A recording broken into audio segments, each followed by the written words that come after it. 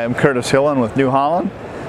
Today I'm going to talk to you a little bit about our NutriSense NIR camera. And in this case we're talking about its application on our CR combine. So what is NutriSense? NutriSense is a near-infrared camera that can be used to do an on-the-fly analysis of nutritional composition of grain, forages, even slurry.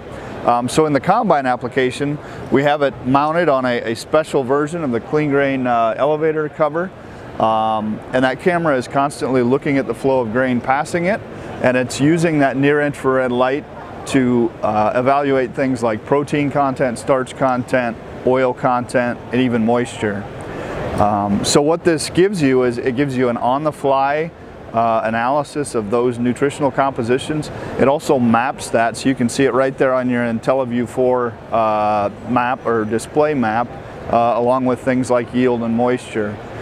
Now, why is this important to us? Well, for this year's crop, the crop you're harvesting right now, it can be useful to know for example, the protein content of wheat, because you might use that information to make harvest decisions, storage decisions, marketing decisions for a crop like that, where you may get a premium or even a dockage according to the protein content of that grain.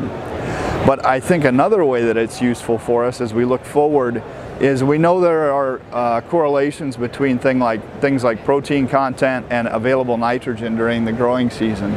So we can use that information as we gather it year after year to make new decisions about our inputs for next year. It's not just that we look at our yield map anymore, or just that we look at our soil sampling map, but now we've added the actual quality of the grain that we've taken off the field, and we can use that in our planning process as we improve our precision plans going forward.